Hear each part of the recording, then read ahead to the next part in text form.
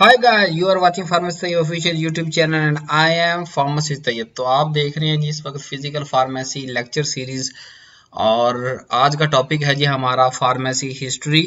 ये lecture number 2 है और अगर आपने इंट्रोडक्शन ऑफ फार्मेसी देखना है या फार्मेसी ओरिएंटेशन देखना है वो लेक्चर नंबर 1 रिकॉर्ड हो चुका है, अपलोड है, आप वो देख सकते हैं। तो आज हम फार्मेसी हिस्ट्री जो लेक्चर नंबर 2 पढ़ने जा रहे हैं। आए देखते हैं इनकी साहब हेडिंग क्या है जी आज के लेक्चर की। हिस्ट्री को जो है ना मुख्तलिफ इरा के हिसाब से पढ़ा जाता है, यानी कि मुख्तलिफ दौर बनाए जाते हैं कि यहाँ से लेके यहाँ तक एक दौर है, ये दूसरा दौर है, ये तीसरा, ये चौथा। इसी तरह हमारी फार्मेसी हिस्ट्री के अंदर भी मुख्तलिफ इराज हैं। पहला इरा है जी एंशिएंट इरा, जो कि सबसे लेंथी इरा भी है और यानी कि बहुत ज्यादा फोकसिंग और हमारे सिलेबस के अंदर भी यही सबसे ज्यादा शामिल है। तो ये स्टार्ट होता है जब हम बिगिनिंग ऑफ टाइम यानी जब से इंसान बना तब से शुरू होता है और 1600 एडी तक हम लाकर कंक्लूड कर देंगे। तो ये हमारा क्या कहलाएगा, एंशिएंट इरा। इसके आगे फिर मैंने 2 पार्ट की, एक बारबलोन, चाइना, इजिप्ट, ग्रीक और टर्की की हिस्ट्री को किया अलग, और दूसरा जो है वो मुस्लिम इरा, गोल्डन इरा कहलाता है फार्मास्यूटिक्स का, उसको अलग किया। क्योंकि हमारे एचईसी सिलेबस की रिक्वायरमेंट है कि मुस्लिम इरा को एक अलग से और एक पूरा फोकस करके उसे पढ़ा जाए शुरू से लेके अभी तक 2021 तक। तो अगर मुस्लिम इरा हमें अलग से पढ़ना है तो ये बाकी सारा इरा क्या कहलाएगा, वो नॉन मुस्लिम इरा कहलाएगा, जिसमें बारबलोन की हम पढ़ेंगे, चाइना, इजिप्ट, ग्रीक, टर्की, इसमें कौन कौन से साइंटिस्ट आए, उनका क्या क्या नाम था, उनके क्या क्या रोल थे, उन्होंने क्या क्या किया। तो नेक्स्ट इरा हमारे पास है जी एम्पेरिक इरा, जो कि वहीं से हम स्टार्ट करेंगे, यानी 1600 एडी से स्टार्ट करेंगे और 1940 एडी तक हम इसको पढ़ेंगे। नेक्स्ट इरा हमारे पास आएगा इंडस्ट्रियलाइजेशन का इरा, जो बहुत ही इंपॉर्टेंट है डेवलपमेंट के हवाले से, मॉडर्न टेक्निक्स के हवाले से। तो ये 1940 से लेकर 1970 एडी तक इसको हम स्टडी करेंगे। नेक्स्ट इरा है जी पेशेंट केयर इरा, जो कि 1970 एडी से लेके आज तक की यानी कि प्रेजेंट पूरी इस हिस्ट्री को हम पर देखेंगे। और साथ में हम जो है लास्ट में थोड़ा सा टच देंगे बायोटेक्नोलॉजी और जेनेटिक इंजीनियरिंग को, क्योंकि ये एक डेवलपिंग फील्ड है। इसके बारे में बहुत सारी जो है ना वो आए दिन जो है नई इजादात हो रही हैं। तो हम अपने मेडिसिन पॉइंट ऑफ व्यू के हवाले से फार्मेसी के रिलेटेड जरा बायोटेक्नोलॉजी और जेनेटिक इंजीनियरिंग को भी टच देंगे, ताकि हमें इस टेक्निक और इन टेक्नोलॉजीज का भी पता हो भी। तो आज क्योंकि हिस्ट्री बहुत लंबी है, अगर मैं एक वीडियो इसकी रिकॉर्ड करूं तो वो 3, 4, 5 घंटे की बनेगी, तो जो कि बहुत ज्यादा बोरिंग हो जाएगी। और आपकी ईजनेस के लिए मैंने क्या किया है कि फिजिकल फार्मेसी का जो आज लेक्चर 1 पढ़ने जा रहे हैं, इसका हम पार्ट 1 सिर्फ आज पढ़ेंगे। और उस पार्ट 1 के अंदर हम एंशिएंट इरा के अंदर जो है वो आगे 2 डिवीजन मैंने की थी, एक नॉन मुस्लिम की थी, एक मुस्लिम की। नॉन मुस्लिम के अंदर बारबलोन, चाइना, इजिप्ट, ग्रीक और टर्की। तो आज की वीडियो के अंदर हम सिर्फ नॉन मुस्लिम आप कह लें या बारबलोन, चाइना, इजिप्ट, ग्रीक और टर्की की हिस्ट्री कह लें, ये डिटेल से देखेंगे आज। और इससे जो नेक्स्ट पार्ट होगा पार्ट 2, उसके अंदर हम फिर एंशिएंट इरा के जो मुस्लिम कंट्रीब्यूशन है फार्मेसी हिस्ट्री का वो डिटेल से देखेंगे। क्योंकि जैसे मैंने आपको बताया ना कि मुस्लिम की हिस्ट्री जो है फार्मेसी के अंदर वो हमारे सिलेबस में पढ़ना कंपलसरी है और उस पर एक लॉन्ग क्वेश्चन भी आता है। तो आए आज हम ये पढ़ लेते हैं, ये भी जरूरी है, ये भी इस पे भी क्वेश्चन आते हैं। एंशिएंट इरा के नॉन मुस्लिम जो है इरा है, इसमें भी बहुत ज्यादा क्वेश्चन आते हैं, लॉन्ग क्वेश्चन। तो इनको आज डिटेल से देख लेते हैं। इस लेक्चर को देखने के बाद ही हम मुस्लिम इरा को पढ़ना ज्यादा आसान होगा हमारा। चलें जी स्टार्ट करते हैं जी। Before the don of history, यानी कि हिस्ट्री की जब बिल्कुल शुरू से, जब हम जो है वो इंसान गारों में रहा करते थे, वहां से लेके 1600 एडी तक हमने हिस्ट्री पूरी की पूरी पढ़नी है। जैसे बाकी सारी हिस्ट्रियां इंसान के साथ साथ चलती रही हर फील्ड की, इसी तरह जैसे जैसे इंसान डेवलप होता चला गया, डेवलप से मुराद ये कि ये गारों से आज अपने शहर आबाद करके बैठा है, बड़ी बड़ी बिल्डिंग्स बना के बैठा है। तो इसने इस चीज में जदीदियत तो लेके आया अपने रहन सहन के मामले में, खाने के मामले में। इस तरह इसने अपने जो मेडिसिन यूज है उसमें भी जदीदियत लेके आया ये। और जैसे जैसे ये डेवलप होता गया, बाकी चीजें डेवलप होती गई, वैसे वैसे इंसान के साथ जो है मेडिसिन भी डेवलप होती चली गई। किसी जमाने में हमें चंद एक हर्ब्स के बारे में पता था, किसी जमाने में हमें उससे ज्यादा इल्म हो गया, और आज के दौर में हमारे पास मॉडर्न टेक्निक्स मौजूद हैं। हम उसका ओरिजिन बायोलॉजिकल ओरिजिन से भी ले सकते हैं, हम आजकल आते हैं सिंथेटिक भी बना रहे हैं, हम सेमी सिंथेटिक प्रिपरेशंस भी कर रहे हैं। तो आज का तो बड़ा एडवांस और जो है क्या कहते हैं मॉडर्न दौर कह सकते हैं लेकिन हमने स्टार्ट वहीं से करना है। वही जो है जब हम इंसान जो है गार में रहा करते थे, वहां से हम हिस्ट्री का स्टार्ट करेंगे। तो उस वक्त इंसान ने किससे और कब सीखना शुरू किया? उस वक्त इंसानों ने जो है ना वो जानवरों और परिंदों की जो नेचुरल बिहेवियर था उससे सीखना स्टार्ट किया। तो ये मैं अभी आपको बताता हूँ कि किस तरह उसने जानवरों और परिंदों के कुदरती जो उनका अमल था उनसे कैसे कैसे इसने ऑब्जर्व किया और सीखा। उससे पहले हम एक बात पढ़ लेते हैं, वो है जी बीसी और एडी। हिस्ट्री के अंदर अब हमने साल गिनने हैं ना, किस साल के अंदर हैं किस में नहीं है, तो वो बीसी और एडी से हमें काउंट हो सकेंगे। बीसी कहते हैं जी बिफोर क्रिस्ट। बीसी और एडी की डिटेल में जाने से पहले मैं आपको ये बता दूं कि इसकी बहुत सारी डेफिनेशंस हैं, इसकी बहुत सारी अंडरस्टैंडिंग्स हैं, लेकिन हम उस डेफिनेशन उस अंडरस्टैंडिंग को फॉलो करेंगे, उस क्राइटेरिया को फॉलो करेंगे जो 7वीं 8वीं और 9वीं सदी के अंदर जो डेवलप की गई एक ग्रुप ऑफ साइंटिस्ट है उन्होंने डेवलप की, और ये सबसे ज्यादा मशहूर यही अंडरस्टैंडिंग ली जाती है। हम इसमें मजहबी तौर पे अंगेज नहीं होंगे कि मजहबी लिहाज से एडी कैसे है, बीसी कैसे है।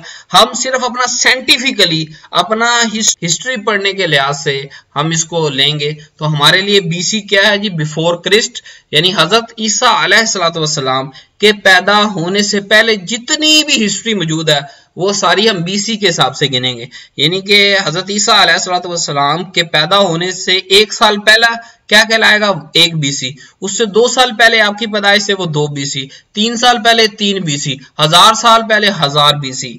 तो ये क्या होगा? उल्ट चलेगा। किस तरह उल्ट चलेगा कि यानी कि अगर हम कह रहे हैं जी कि ये काम 500 बीसी में हुआ है और ये काम 1 बीसी में हुआ है, तो जो 500 बीसी में काम होने वाला है वो हमसे ज्यादा दूर है हिस्ट्री में। क्यों?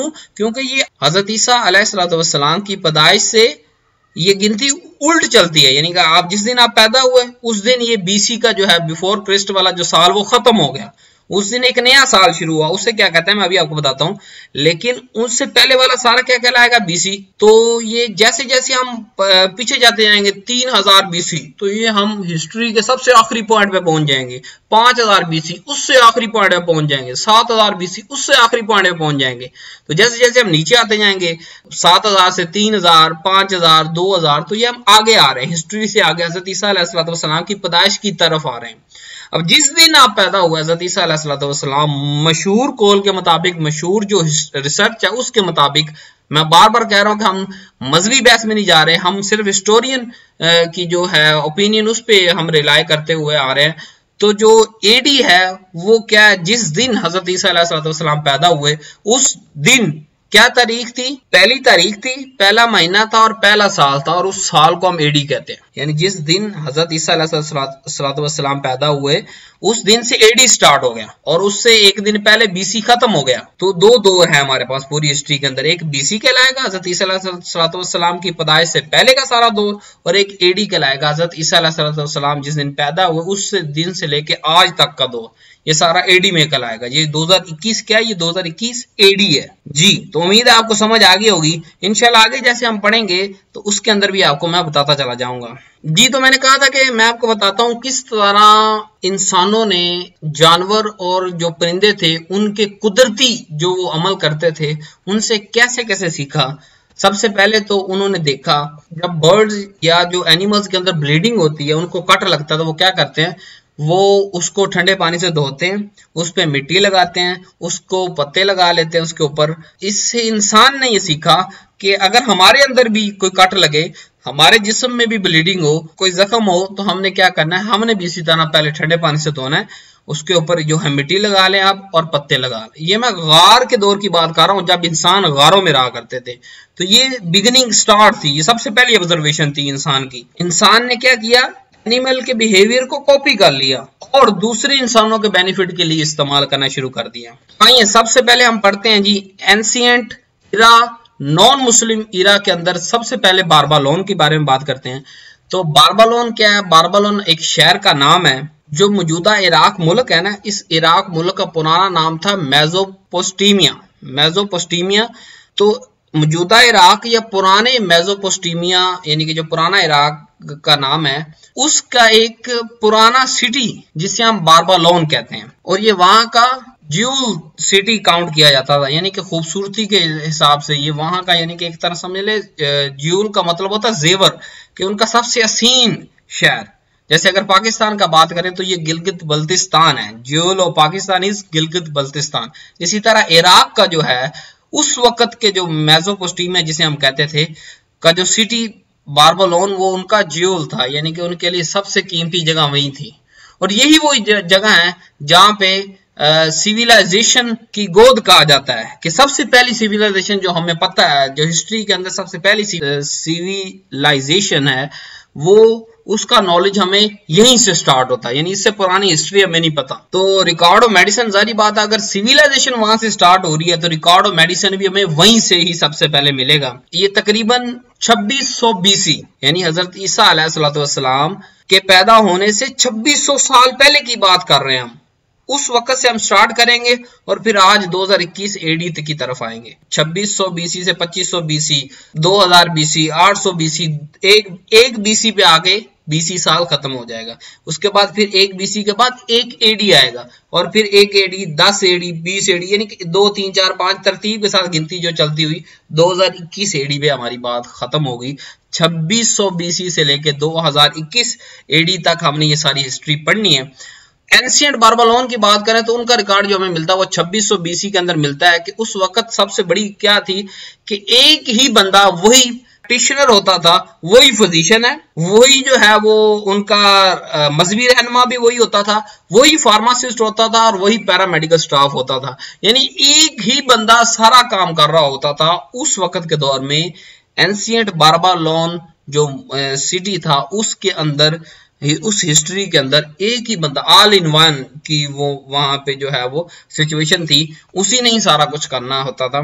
तो उस वक्त 2600 BC की बात कर रहे हैं, तो उस वक्त जो है वो कागज की डिस्कवरी या इस तरह का कोई अमल वकूफ पज़ीर नहीं हुआ था, तो वो किस पे लिखा करते थे, किस तरह एक को जो इल्म ट्रांसफर हुआ हमारे तक, तो वो जो है क्ले टैबलेट्स इस्तेमाल किया करते थे। आजकल तो हम डिजिटल टैबलेट्स इस्तेमाल करते हैं ना, मोबाइल और टैबलेट आपने देखा होगा, सुना होगा, यानी डिजिटल टैबलेट आप उसे कह सकते हैं।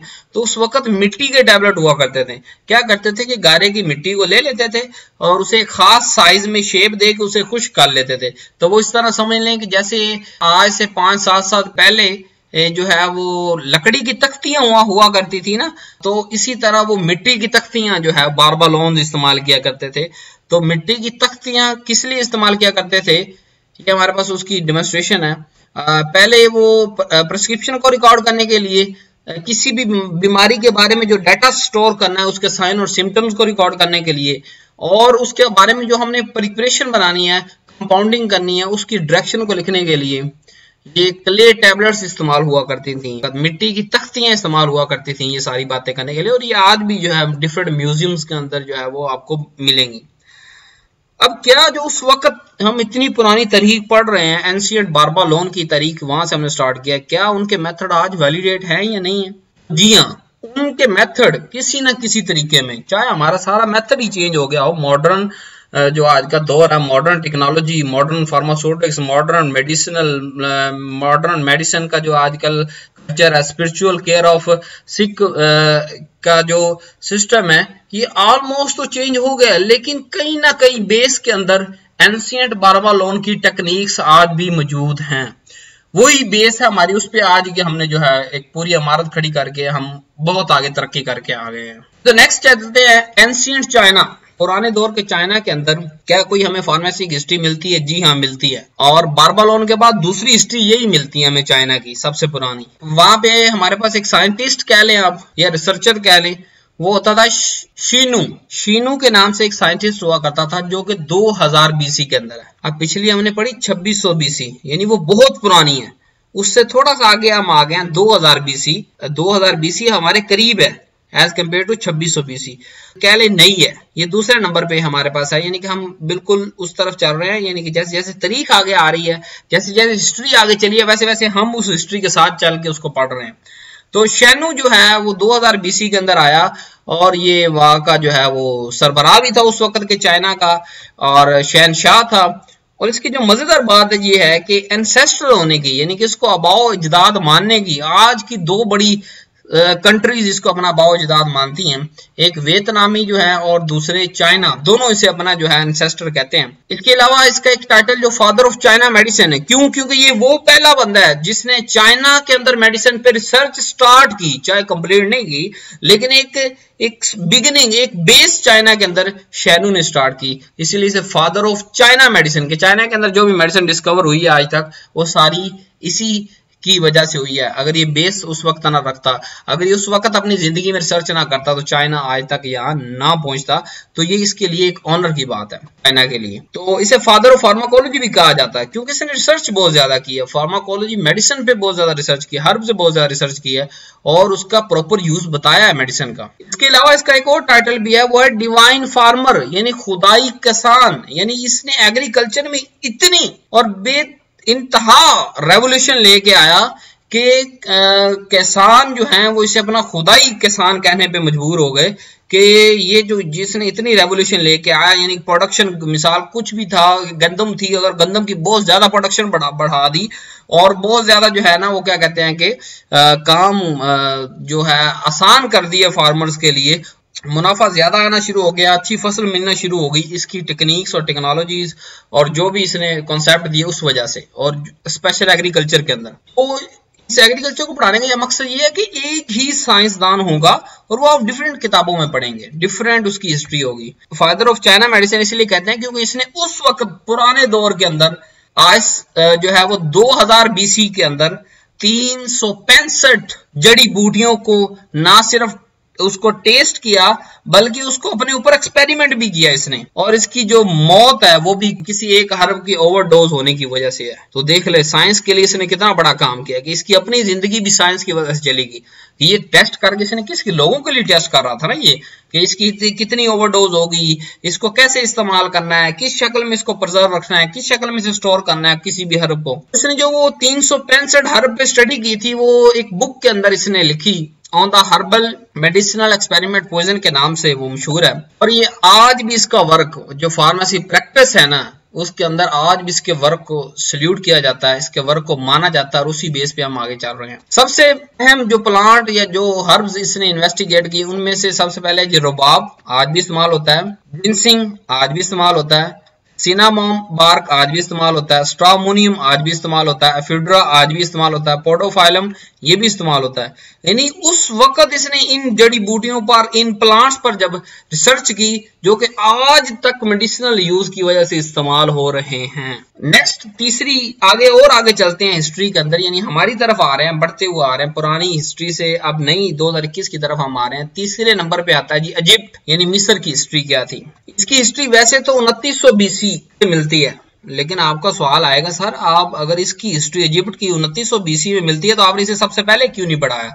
इसको सबसे पहले ना पढ़ाने की वजह ये थी कि मैंने 2600 BC इसलिए स्टार्ट किया क्योंकि जो 2900 BC के अंदर इसकी हिस्ट्री मिलती है इजिप्ट की, वो उसके अंदर बस यही मिलता है कि जी इसकी हिस्ट्री वहां तक है, कोई बड़ा काम नहीं है 2900 BC तक। इसका सबसे बड़ा काम क्या है 1500 BC के अंदर मिलता है इजिप्ट का, इसीलिए इसकी जगह यही बनती है हिस्ट्री की। तीसरे नंबर पे ये आता है चाइना के बाद, यानी कि पहले चाइना में मेडिसिन ने ग्रोथ किया, उसके बाद इजिप्ट में आया, रिकॉर्ड मिलता है हमें, और वो एक मेडिसिनल रिकॉर्ड मिलता है, एक बुक मिलती है जिसे हम इबर पेपरस के नाम से याद करते हैं, या पेपरस इबर दोनों आपको मिलेगा, दोनों, यानी कि ये इबर पेपरस या पेपरस इबर के नाम से वो बुक या मेडिसिनल रिकॉर्ड 1500 BC के अंदर हमें मिलता है। ये अब कितनी कीमती बुक है इसके अंदर देखते हैं क्या लिखा हुआ है। इसके अंदर जो है 800 प्रिस्क्रिप्शन लिखी हुई हैं और 700 ड्रग्स बारे में लिखा हुआ है। आप खुद ही अंदाजा लगा सकते हैं कि इसके अंदर कितना नॉलेज उस वक्त, यानी जब कुछ भी नहीं था, किसी के पास कोई नॉलेज नहीं था, तो इजिप्ट के अंदर कितना बड़ा काम हुआ बुक को लेके। और उस वक्त जो मिस्र के अंदर, पुराने कदीमी मिस्र के अंदर क्या होता था कि जो शॉप होती थी मेडिसिन की वो 2 बंदे चलाया करते थे, एक को कहते हैं कलेक्टर और दूसरे को कहते हैं सबलर ऑफ ड्रग। यानी एक बंदा उस रीजन में घूम के या उस पूरे, यानी कि जहां जहां वो जा सकता है वहां जाके जो हर्ब्स है उनको आइडेंटिफाई करके लेके आता था। अब जब हर्ब्स शॉप पे पहुंच गई उसके बाद जो वहां दूसरा बंदा अवेलेबल है वो भी मेडिसिन का एक्सपर्ट है, वो इसको असम्बल किया करता था। वो ऑन द जो है वो टाइम उसकी कंपाउंडिंग करके पेशेंट को जितनी चाहिए होती थी वो देता था। तो कलेक्टर क्या करता था कि वो सारी चीजें ला के दे के फिर दोबारा यानी कि नए सफर में निकल जाता था, फिर और चीजें ढूंढ के लाता था, फिर दोबारा निकल जाता था। असम्बलर हमेशा दुकान पे बैठा रहता था, शॉप पे बैठा रहता था, और ये क्या करता था कि कंपाउंडिंग करता था, उनको स्टोरेज की अच्छी कंडीशन को जो है स्टोरेज उनकी अच्छी करवाता था और जो है कंपाउंडिंग किया करता था। जैसे कि मैंने आपको बता दिया कि असेंबलर क्या करता था उस वक्त, कंपाउंडिंग करता था। कंपाउंडिंग और मैन्युफैक्चरिंग में मेन डिफरेंस तो हम आगे चल के देखेंगे, छोटा सा आप देख लें। कंपाउंडिंग होता है किसी भी खास पेशेंट के लिए स्मॉल स्केल पर किसी भी चीज को, मेडिसिन को बनाने को कंपाउंडिंग कहते हैं। मैन्युफैक्चरिंग ये कहते हैं कि ग्रुप ऑफ पीपल्स के लिए, पूरे मुल्क के लिए या पूरे इलाके के लिए, पूरे सूबे के लिए लार्ज स्केल पर सेल करने के लिए हम जो मेडिसिन बनाते हैं उन्हें मैन्युफैक्चरिंग कहते हैं। अब सवाल हमारे ज़हन में ये पैदा होता है कि जो ये इबर पेपरस है, क्या इसमें मैन्युफैक्चरिंग की बातें लिखी हुई थी 700 ड्रग की या कंपाउंडिंग की? तो इसका जवाब ये है कि इसके अंदर कंपाउंडिंग की लिखी हुई थी। उस वक्त तक जो है वो एंशिएंट ईरा के अंदर मैन्युफैक्चरिंग का कॉन्सेप्ट नहीं था, उस वक्त तक सिर्फ कंपाउंडिंग का कॉन्सेप्ट था। तो बुक भी जो लिखी जा रही थी 700 ड्रग्स पे मुश्तमिल, वो भी उसमें भी कंपाउंडिंग के बारे में लिखा गया था कि अगर इस पेशेंट को ये डिजीज हो, ये सिम्टम्स, ये साइंस हो, तो आपने इतनी दवाई बना के इतने ग्राम हर्ब को इस तरह मिक्स करके, इस तरह उसको एक्सट्रैक्ट करके आपने उस पेशेंट को यूज करवाना है इतने दिनों तक जी। तो नेक्स्ट चलते हैं एंशिएंट ग्रीक की तरफ। ग्रीक के अंदर हमें जो मिलता है जी, पहला जो सबसे बड़ा नाम मिलता है वो 300 बीसी के अंदर मिलता है, यानी हम अब 1500 बीसी से डायरेक्ट 300 बीसी पे आ गए हैं। तो ये सारी अंदर की हिस्ट्री का कोई खास फर्क नहीं मिलता, इसलिए हम 1500 बीसी से डायरेक्ट 300 बीसी यानी आगे आगे बढ़ते चले जा रहे हैं। ये आगे क्या डेवलपमेंट हुई, आगे क्या डेवलपमेंट हुई। तो 300 बीसी के अंदर नेचुरल साइंटिस्ट और फिलोसोफर था थियोफ्रेस्टस। ये था कौन? इसे कहा क्या जाता है, इसे फादर ऑफ बॉटनी कहा जाता है। यानी आज की जो बॉटनी का सब्जेक्ट मौजूद है, study of plant is called botany, तो उसका फादर कहा जाता है, क्योंकि इसने आज तक जितनी भी हम अभी रिसर्च पढ़ चुके हैं उससे सबसे बड़ी रिसर्च की इसने। कैसे? और इसने जो उस वक्त जो है वो रिसर्च और इन्वेस्टिगेट किया जिन चीजों पे वो आज भी इस्तेमाल हो रही हैं। और दूसरी बात ये है कि उस वक्त तक अगर इजिप्ट के अंदर कोई रिकॉर्ड मौजूद भी था तो वो ग्रीक तो नहीं पहुंचा होगा, या दूसरे इलाकों में चाइना में जो रिकॉर्ड मौजूद था वो ग्रीक तो नहीं पहुंचा होगा, क्योंकि ट्रांसपोर्टेशन बहुत कम, नॉलेज ऑफ ट्रांसपोर्ट भी बहुत कम है। क्या होता था कि ये जो थियोफ्रेस्टस था ये अपने स्टूडेंट को लेक्चर दिया करता था ना, वो फर्स्ट हैंड रेफरेंस होते थे, यानी इसकी अपनी ऑब्जर्वेशन, इसका अपना जो एक्सपेरिमेंट इसने किया है मुख्तलिफ हर्ब्स पे, मुख्तलिफ जो है क्या कहते हैं आप जड़ी बूटियों पे, मुख्तलिफ प्लांट पे, वो ये पढ़ाया करता था। यानी ये ग्रीक के अंदर ये फर्स्ट हैंड रेफरेंस के तौर पे अपने स्टूडेंट्स को लेक्चर दिया करता था। अब इसकी एक पिक भी मौजूद है थियोफ्रेस्टस की, गूगल आप कर सकते हैं उसकी पिक को देखने के लिए। उस पिक्चर के अंदर भी आप देख सकते हैं इसने अपने हाथ के अंदर जो है बेलाडोना की एक ब्रांच पकड़ी हुई है, और इसके जो पीछे जो है वो क्या कहते हैं अनार के फूल आपको नजर आ रहे हैं, साथ में सीना नजर आ रहा होगा, सीना मक्खी नजर आ रही होगी, और हैंड रिटन जो नोट्स नजर आ रहे होंगे। तो ये सारी बात बताने का मकसद क्या है कि हैंड रिटन नोट्स हैं, यानी इसके अपने नोट्स हैं, इसने खुद ऑब्जर्व किए हैं, और चीजों से इतना लगाव, पढ़ाने से इतना लगाव कि क्लास के अंदर वो बेलाडोना की जो है वो ब्रांच लेके आ रहा है, वो अनार का जो है फूल लेके आ रहा है, सीना मक्खी का जो है वो सोर्स लेके आ रहा है, वो दिखा रहा है स्टूडेंट्स को, साथ में पढ़ा रहा है कि ये देखो आइडेंटिफाई करो, इसको ये चीज है, इसको ये चीज है। ग्रीक के अंदर एक दूसरा नाम पढ़ते हैं, ये भी तकरीबन इसी थियोफ्रेस्टस के दौर का ही है। ये 460 बीसी में पैदा हुआ और 370 बीसी के अंदर वफात पा गया। मैं एक बात बार बार कर रहा हूं ताकि आपको समझ आ सके। अब देख लेंगे 460 बीसी का क्या मतलब है कि ये हमसे ज्यादा दूर है हिस्ट्री। 370 बीसी हमारे करीब है, तो 460 में ये पैदा हुआ और 370 में ये वफात पाई इसने। तो हिप्पोक्रेट बहुत बड़ा नाम है फार्मेसी के अंदर और दूसरी फील्ड के अंदर बहुत बड़ा नाम है। इसका पहला नाम जो है वो है जी फादर ऑफ मेडिसिन कहते हैं इसे। फिलोसोफर भी था, ये फिजिशियन भी था, ये फार्मासिस्ट भी था उस वक्त। इसकी हिस्ट्री और रिकॉर्ड और कारनामे तो हम अभी देखते हैं, लेकिन इससे पहले एक छोटी सी बात पढ़ लें कि ये वो बंदा है जिसने ऑथ ऑफ हिप्पोक्रेट लिखा। ऑथ ऑफ हिप्पोक्रेट की मजीद डिटेल देखने के लिए नीचे जो डिस्क्रिप्शन के अंदर जो है वो मेरी वीडियो मौजूद है, उस लिंक पे आप क्लिक करें तो उसके बारे में आप डिटेल देख सकते हैं। लेकिन थोड़ा सा मैं आपको बता दूं कि इस ओथ के अंदर जो कि इसने उस वक्त लिखा 370 बीसी से पहले लिखा, आज तक ये इस्तेमाल हो रहा है। इसके अंदर ये इसने ना डॉक्टरों के लिए, जो मेडिकल स्टाफ है उसके लिए एक अहदनामा लिखा है कि जो अपनी प्रैक्टिस स्टार्ट करने से पहले वो अहदनामा पढ़ते हैं, कई जगह पे कहीं खुद ही यानी कि को इरादा कर लेते हैं। तो ओथ ऑफ हिप्पोक्रेट के अंदर क्या लिखा हुआ है, एक सबसे सादा बात मैं आपको बता के आगे चलता हूँ।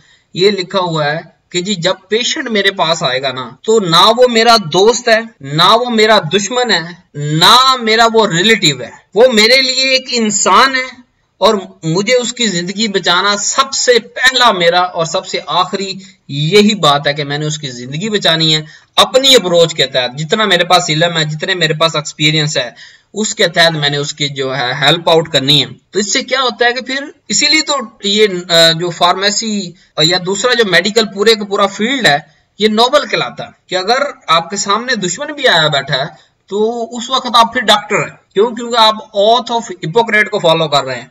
उस वक्त आपने उनसे, उसका जो रिश्ता है आपसे, वो इंसानियत का रिश्ता है, फिर दुश्मनी का रिश्ता आपके साथ नहीं है।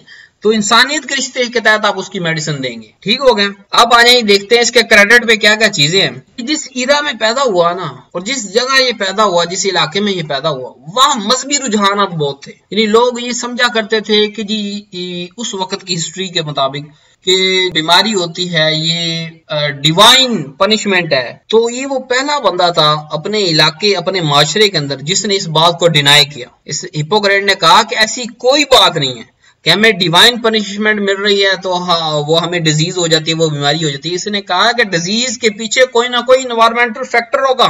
हमारे माहौल में कोई तब्दीली आई तो वो हमें वो वायरस, वो बैक्टीरिया, वो फंजाई हमें इन्फेक्ट किया। कोई डाइट में हमने कमी कर दी तो जो है न्यूट्रिशन की कमी होगी। कोई लिविंग हैबिट हमारे सही नहीं थे तो उस वजह से हमें डिजीज हुई। कोई डिवाइन पनिशमेंट कहता है। इस वो पहला बंदा था जिसने अपने माशरे, अपने शहर, अपने मुल्क के अंदर कहा कि मैं इस बात को नहीं मानता कि ये डिवाइन पनिशमेंट है, बल्कि इसके कुछ ना कुछ मुहर्रिकात हैं। अगर आप उन मुहर्रिकात पर जरा नजरअंदाज करें और उसको खत्म करने की कोशिश करें तो आप डिजीज से भी बच भी सकते हैं और क्योर भी हो सकते हैं। दूसरी जो इसका क्रेडिट पे बात मिलती है वो ये है कि हिप्पोक्रेट वो बंदा है जिसने फिलॉसफी को मेडिसिन के साथ मिक्स किया, कि मेडिसिन का नॉलेज को फिलॉसफी के साथ मिक्स इसी ने किया है कि इसकी वजह से ये हो रहा है। फिलॉसफी, आइडियोलॉजी और लॉजिक्स को डाल के मेडिसिन को ज्यादा एक मुतहर्रिक फील्ड बना दिया इसने। अब इसकी उस वक्त के दौर के स्कूल ऑफ थॉट देखते हैं। दो स्कूल ऑफ थॉट थे, एक था नीडेरियन, दूसरा था कॉर्न। ये दोनों इलाके हैं और दोनों इलाकों में मुख्तलिफ सोच पाई जाती थी। ये क्योंकि कॉर्न से बिलोंग करता था तो इसकी सोच भी कॉर्न स्कूल ऑफ थॉट जैसी थी। नीडियन इससे ऑपोजिट स्कूल ऑफ थॉट वाला था। तो आए दोनों का स्कूल ऑफ थॉट देखते हैं ताकि हमें हिप्पोक्रेट का तारीख में रोल पता चल सके कि इसने मेडिसिन के अंदर क्या किया।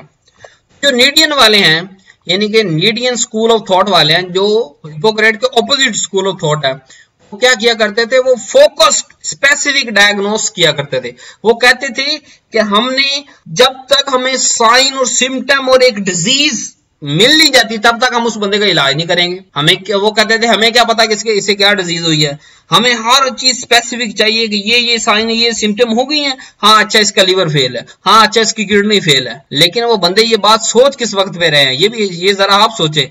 वो उस वक्त पे ये बात कह रहे हैं जब एनाटॉमी का इल्म ही नहीं है, जब फिजियोलॉजी का इल्म ही नहीं है। उस माशरे में बैठ के वो ये बात कह रहे हैं जिस माशरे में डाइसेक्शन यानी ह्यूमन का डाइसेक्शन पे पाबंदी लगी हुई है। यानी ना एनाटॉमी का पता, ना आपको फिजियोलॉजी का पता, ना पैथोलॉजी का पता, ना आपको हिस्टोलॉजी का पता, ना स्टेनिंग टेक्निक डेवलप हुई, ना कुछ भी नहीं हुआ।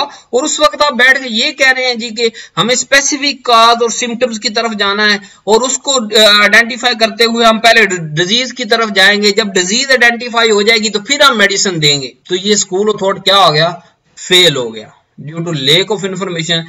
उस वक्त इतनी मेडिसिन का नॉलेज नहीं था, उस वक्त ये फेल हुआ। आज के दौर में क्या है वो बाद में बात करते हैं हम। तो दूसरा स्कूल ऑफ थॉट, कौन स्कूल ऑफ थॉट, जो हिप्पोक्रेटिक का स्कूल ऑफ थॉट था, इसके अपने शहर, अपने इलाके का स्कूल ऑफ थॉट था, वो ये था कि कहता था कि भाई आप जनरल डायग्नोस कर लो, आप स्पेसिफिक डायग्नोस ना करो। ये ना कि कहां तक बीमारी है, कौन सी है, उस तक ना पहुंचो। आप एक जनरल सा अंदाजा लगा लो कि क्या क्या साइन एंड सिम्टम्स हैं और उसका पैसिव ट्रीटमेंट जल्दी से जल्दी स्टार्ट कर दो। पैसिव ट्रीटमेंट का ये मतलब है कि जो जो साइन एंड सिम्टम्स आपको नजर आ रही हैं उसके हिसाब से आप जो है जड़ी बूटी हर्ब्स जो उस वक्त के अवेलेबल रिसोर्स हैं उसको इस्तेमाल करो और इसका ट्रीटमेंट को स्टार्ट करो। फिर जो साइन खत्म होती चली जा रही है उसके लिए आपने जो चीज इस्तेमाल की उसे भी आप खत्म कर दो, जिससे ज्यादा फायदा हो रहा है उसको आप कंटिन्यू रखो।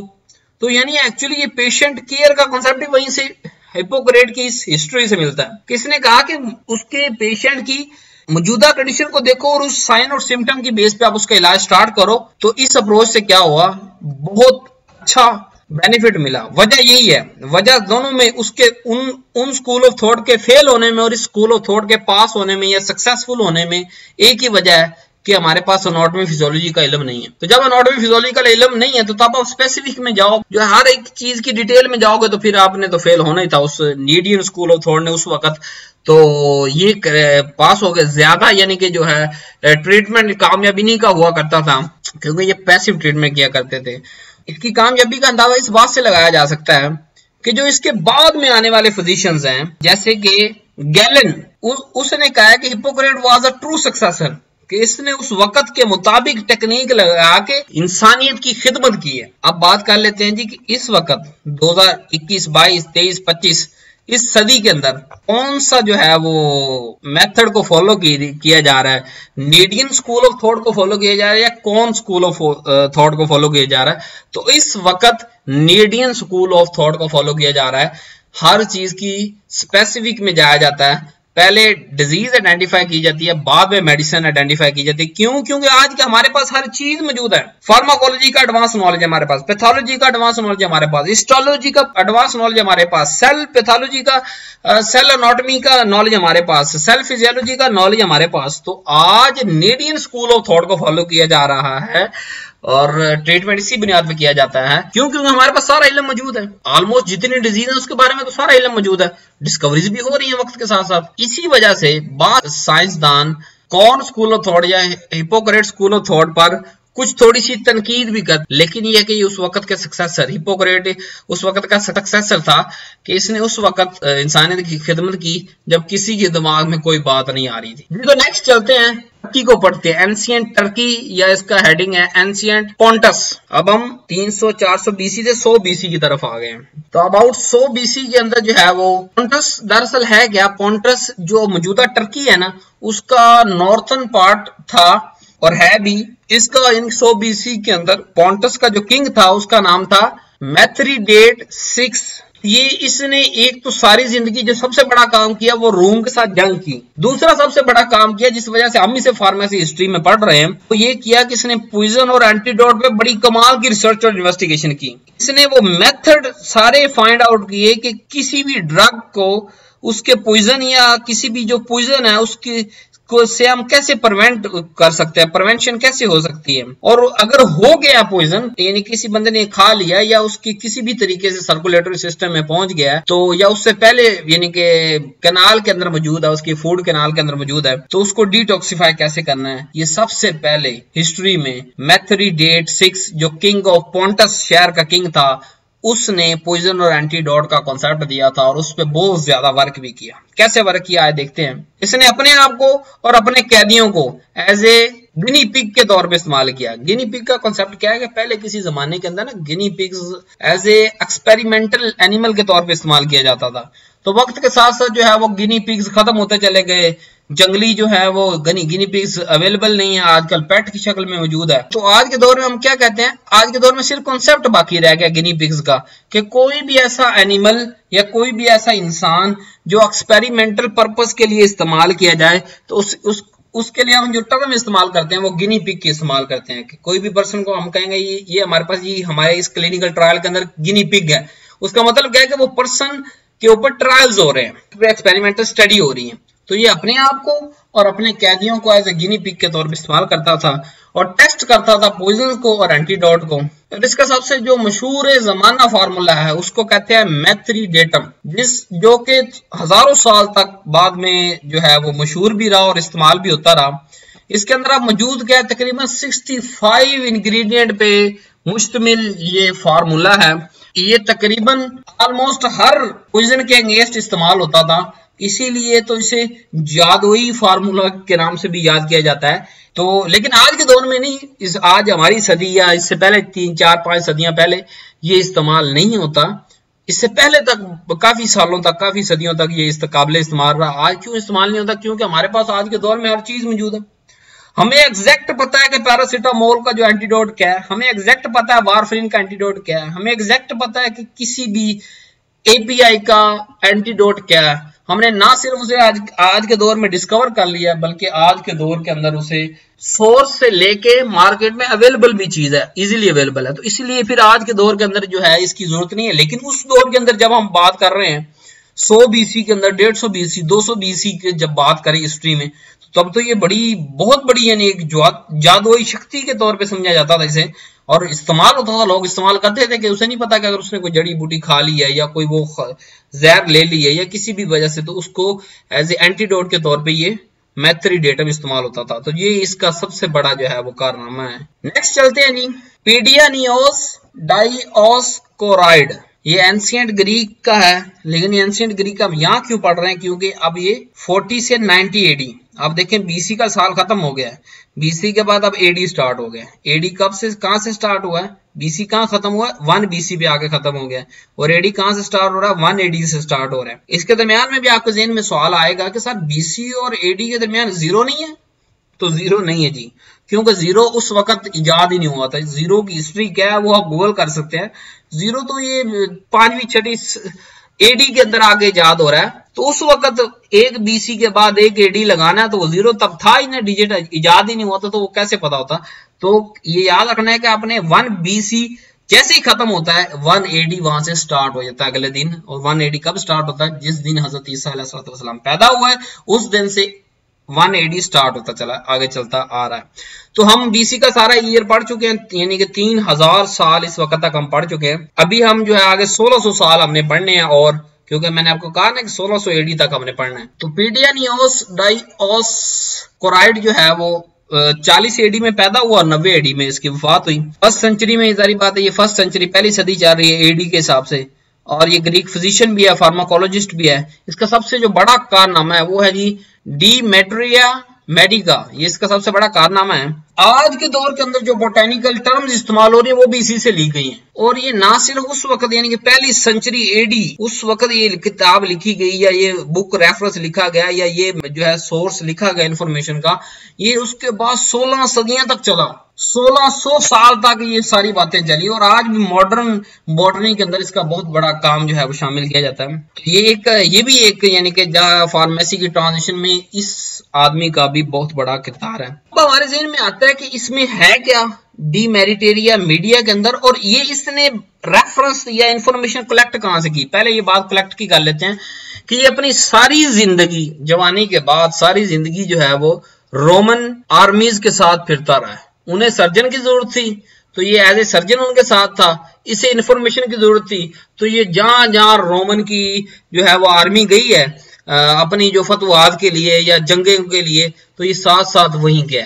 तो हर इलाके का नए पौधे, हर इलाके की नई जड़ी बूटियां, तो ये साथ साथ रिसर्च करता रहा, नई मेडिसिन से ढूंढते रहे, और फौज का काम भी करता रहा। ये उसके एज ए सर्जन था और अपना काम भी करता रहा। अब दूसरा सवाल ये था कि इसके अंदर मौजूद क्या, कितनी इंफॉर्मेशन है, कितना डाटा मौजूद है जो 1600 साल तक या 16 सदियां तक जो है वो काबिल इस्तेमाल रहा। इसके अंदर मौजूद है, इसने ये 77 साल लगा गए, यानी 77 ईयर्स के अंदर ये बुक कंप्लीट की। और इस बुक के 5 वॉल्यूम 5 पार्ट हैं, और इसके अंदर लिखा क्या गया 100 से ज्यादा ड्रग्स और 600 से ज्यादा पौधों के बारे में लिखा गया, और ड्रग की प्रिपरेशन, प्रॉपर्टी और टेस्टिंग के बारे में लिखा गया। उसके अंदर क्या क्या मौजूद है, कौन कौन सी जो प्लांट जिसके बारे में रिसर्च की गई, वो कैनाबिस है, कोल्चिकम है, पेपरमेंट है, और 600 पौधे और हैं। तो ये आज के दौर में भी इस्तेमाल हो रहे हैं। ये सिंपल करता क्या था, ये ऑब्जर्व करता था इन सब बातों को कि उसे प्रिपेयर कैसे करना है, उसकी प्रॉपर्टी क्या है, वो किस मौसम में होती है, किस जगह पे वो ज्यादा उगती है, और उसके बारे में रूल बनाता जाता था उसके कलेक्शन के कि इस मौसम में आपने इसको कलेक्ट करना है, ये फूल इस मौसम में लेने हैं, ये फल इस मौसम में लेना है, आपने इसको ऐसे जार में क्लोज करना है, इसको ड्राई करके आपने क्लोज करना है, ये इतने साल तक रहेगा एक्टिव, इतने साल तक नहीं रहेगा। तो ये क्या करता रहा, रूल बनाता रहा कलेक्शन, स्टोरेज और यूज ऑफ ड्रग के लिए। और 77 ईयर के बाद एक इंफॉर्मेशन का खजाना हमारे सामने आया जो 5 वॉल्यूम पर मुश्तमिल था, जिसे बाद में 16 सदियां तक इस्तेमाल किया जाता रहा। नेक्स्ट चलते हैं, ये एंशियंट टर्की की तरफ चलते हैं। तो वहां पे साइंटिस्ट जो मिलता है हमें वो है गैलन। अब हम पहली सेंचुरी से दूसरी सेंचुरी की तरफ आ रहे हैं। ये दूसरी सेंचुरी एडी है, यानी कि 130 से लेकर 200 एडी, यानी 130 में ये पैदा हुआ, 200 एडी के अंदर इसकी वफात हुई। ये फिजिशियन भी था, राइटर भी था, फिलोसोफर भी था, सर्जन भी था। तो ये कैसे था, कैसे ये पहले, ये नहीं पहले क्या था बाद में क्या था, ये सारी हिस्ट्री भी हम अभी पढ़ते हैं। पहले ये देख लें कि ये पैदा कहाँ पे हुआ है। ये पैदा हुआ है परगामम शहर के अंदर, और परगामम जो मौजूदा टर्की है इसका एक शहर का नाम है। और ये 16 साल तक तो ये फिलोसोफर बनने के लिए पढ़ता रहा, यानी कि जो सारी स्टडी थी उसका एक ही फोकस पॉइंट था, वो था फिलोसोफर बनने के लिए ये फिलोसफी 16 साल की उम्र तक पढ़ता रहा। लेकिन जैसे ही ये 16 साल का हुआ, इसने अपने वालिदैन को कहा कि जी मैंने मेडिसिन की नॉलेज की तरफ जाना है, तो मैंने ये नॉलेज गेन करना है। वो नॉलेज इसने फिर कहाँ लिया, वो नॉलेज फिर इसने पहले अपने शहर परगामम के अंदर, फिर अजमीर जो कि ये भी टर्की का शहर है इसके अंदर, फिर उस वक्त जो है वो सबसे बड़ा जो खजाना था मेडिसिन का, ये सबसे बड़ा रिकॉर्ड जहां पे मौजूद था वो है इजिप्ट या मिस्र, अलेक्जेंड्रिया के अंदर गया। ये टोटल इन तीनों शहरों के अंदर इसने तकरीबन 10 साल तक मेडिसिन की स्टडी को पढ़ा, यानी 16 साल के अंदर इसने स्टार्टिंग की मेडिसिन पढ़नी, और 26 साल की उम्र तक इसने 10 साल मुसलसल मेडिसिन पढ़ता रहा। अब इसके बाद क्या हुआ, अब यहाँ जरा हिस्ट्री को रोक दें, हम इसके बारे में कुछ थोड़ा सा और पढ़ते हैं, फिर यहीं से मैं आपको हिस्ट्री स्टार्ट करवाऊंगा कि 26 साल की उम्र के बाद इसने क्या किया। आज के दौर के अंदर, आज के मेडिसिनल थ्योरी और प्रैक्टिस के अंदर, या जो यूरोपियन के अंदर जो है वो 17वीं सदी तक यानी कि इसका नॉलेज इस्तेमाल होता रहा है। और ये बहुत सारे साइंटिफिक डिसिप्लिन पे इससे अबूर भी था, जैसे मैंने आपको पहले कहा, ये फिजिशियन भी था, सर्जन भी था, फिलोसोफर भी था, राइटर भी था। इससे एनाटॉमी भी आती थी, फिजियोलॉजी भी आती थी, पैथोलॉजी भी आती थी, फार्माकोलॉजी भी आती थी, न्यूरोलॉजी भी आती थी, और लॉजिक्स के साथ बात करता था। 16 साल जो ये फिलोसफी पढ़ता रहा, तो ये अपनी बात की जो है लॉजिक्स के हिसाब से करता था। इन सारी वजूहात की वजह से ये मशहूर हुआ, और आज भी हम इसे पढ़ रहे हैं जी। तो इसने अपने 26 साल के बाद जो है कैरियर का स्टार्ट कहाँ से किया, परगामम, अपने ही आबाई शहर के अंदर, हर जगह से पढ़ के 10 साल के बाद ये अपने आबाई शहर के अंदर आ गया, और वहां वो ये चीफ फिजिशियन के तौर पर जो है वो लग गया। लेकिन ये कुछ अर्सा यहाँ पे काम करता रहा, उसके बाद ये वापस रोम, यानी कि 162 एडी के अंदर ये वापस रोम चला गया, और वहां पे प्रैक्टिस स्टार्ट कर दी।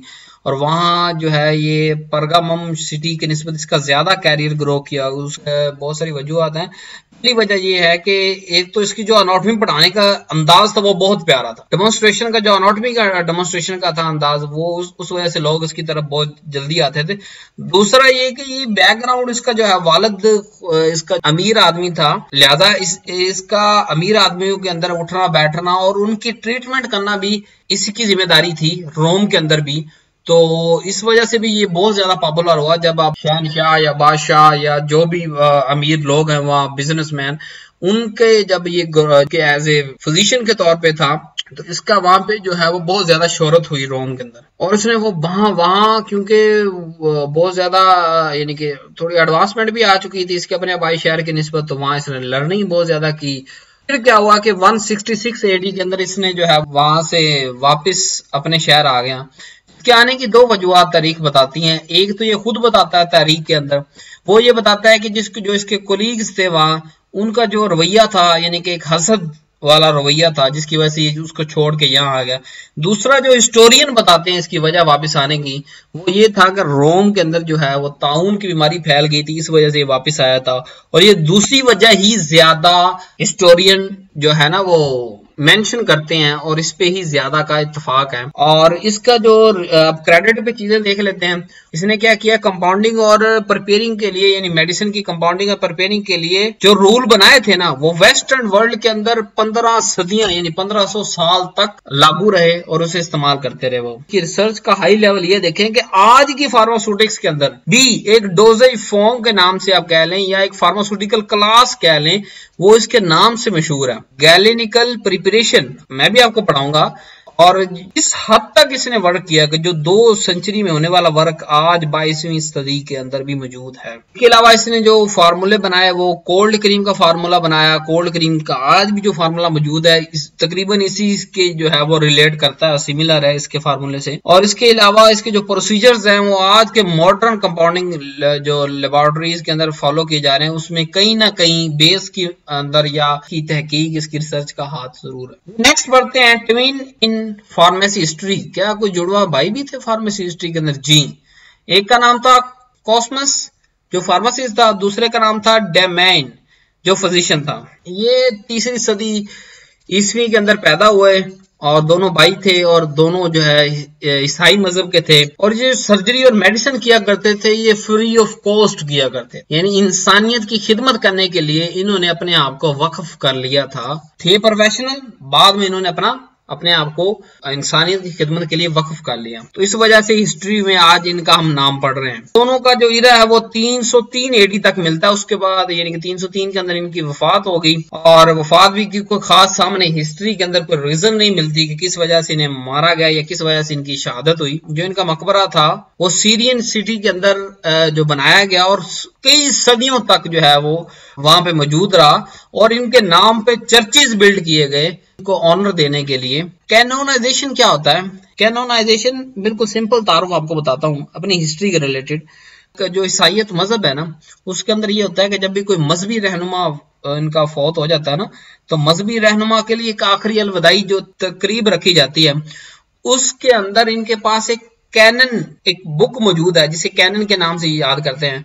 उसके अंदर कैटलॉग मौजूद है इनके सारे जो सूफी जो सेंट आप कह सकते हैं, इनके ईसाइयों के जो मजहबी रहनुमा हैं या पेशवा हैं, मजहबी रहनुमा भी हो और इंसानियत के लिए कोई काम भी किया हो, तो ये उसका नाम जो है एक कैनन बुक है उसके अंदर ये लिख लेते हैं अपने पास। इस पूरी तकरीब को कि जिसके अंदर उसकी मैयत को वहां रखा जाता है और एजाज पेश किया जाता है और उस बुक के अंदर उसका नाम, कैनन बुक के अंदर उसका नाम रखा जाता है, इस पूरी तकरीब है उसको कैनोनाइजेशन कहते हैं। तो कैनोनाइजेशन जब हुई, इनको इज्जत एहतराम दी गई, उसके बाद इन्हें जो टाइटल दिया गया वो सबसे बड़ा दिया गया कि उस वक्त के मौजूद, उस वक्त से पहले जितने भी के मुअज़्ज़ज़ मजहबी रहनुमा थे इन दोनों को उन सब का सरदार कह दिया गया, यानी pattern Saint of the all already present cents. तो जब ये अपने मजहब के अंदर पैट्रन सेंट बन गए यानी जो सूफिया के सरबराह बन गए और इन्होंने इधर फार्मेसी और मेडिसिन के अंदर बहुत सारा काम किया, तो इस वजह से इनको एक दूसरा नाम पैट्रन सेंट ऑफ फार्मेसी या मेडिसिन भी कहा जाता है।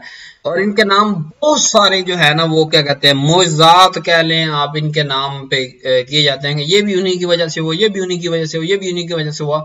लेकिन उनकी लिस्ट क्या है, उनका एक पूरा बैकग्राउंड जो है हर जो होने वाली बात का है एज ए मोइज़ा का, तो उसके बारे में कोई हिस्ट्री में खास डिटेल नहीं मिलती, इसलिए भी मैंने किसी को जो है वो इसके अंदर शामिल नहीं किया निसाब के अंदर, क्योंकि अगर उसकी हिस्ट्री में ही तस्दीक नहीं मिलती तो हम उसे कैसे पढ़ सकते हैं। हाँ, एक मिलता है इनके बारे में और वो भी 15वीं सदी के में आके, यानी ये खुद किस सदी के हैं, खुद ये हैं 3री सदी के, और इनके बारे में 15वीं सदी के अंदर आके इटालियन जो फिजिशियन था सेलाडिनो डाइएस्कोली, उसने ये क्लेम किया 15वीं सदी में जो मौजूद एक पेस्टी मास था जिसे हम मेडिइवल इलेक्ट्रोडी के नाम से याद करते हैं, वो एक पेस्ट्री मास था, उसके अंदर ड्रग था, शुगर था, वाटर था या हनी उसके अंदर शुगर की जगह ऐड किया जाता था और ऑरल एडमिनिस्ट्रेशन के लिए इस्तेमाल होता था और उसको जो एक नाम दिया जाता था वो ओपोपीरा के नाम से उसे याद किया जाता है। ये कहा जाता है कि ये सारी जो फार्मूलेशन है जो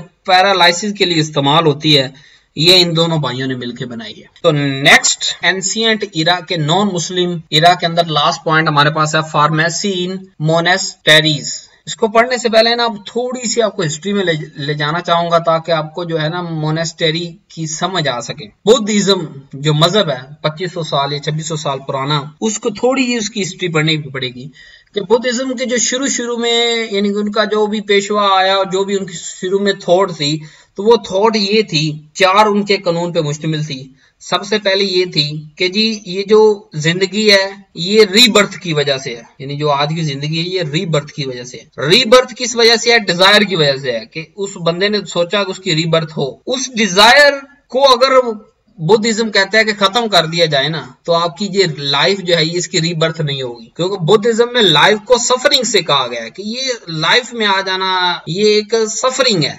मुसीबत है, तकलीफ दे अमल है। तो उन्होंने आइडियोलॉजी क्या दी, तो वो क्या करते हैं, इस असूल 4 असूलों को प्रमोट करने के लिए उन्होंने एक कामनेस और लोनलीनेस, अलोन रहने का एक मेथड डेवलप किया कि अगर आप यानी कि जो भी उनके खुदा हैं उनकी इबादत की जाए 24 घंटे के लिए दुनिया से कट के, तो वो फिर उसकी यानी कि क्या कह सकते हैं कि आप उसको वो उस जिंदगी से बच सकता है, वो दोबारा की जिंदगी में नहीं आएगी उसकी। तो ये बुद्धिज्म का आपको मुख्तसर सा तारुफ दे रहा हूँ। तो हुआ क्या, वो जो पर्सन थे जिन्होंने कहा जी कि हम सोसाइटी से अलग होकर रहेंगे, हम बुद्धिज्म को अपनाएंगे, हम जो है वो इस सफरिंग को, इस रीबर्थ को हम जो है वो रोकेंगे, कम से कम वो कहता है जी हमारी रीबर्थ ना हो।